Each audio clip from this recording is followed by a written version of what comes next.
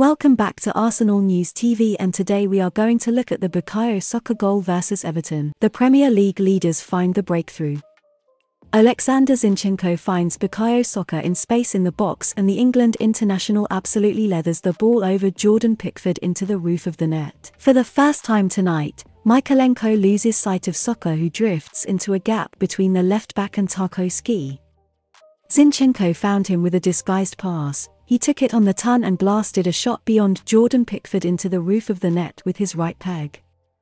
Do you know the Arsenal news on Alexis Mac Allister? You will enjoy this video on your screen too.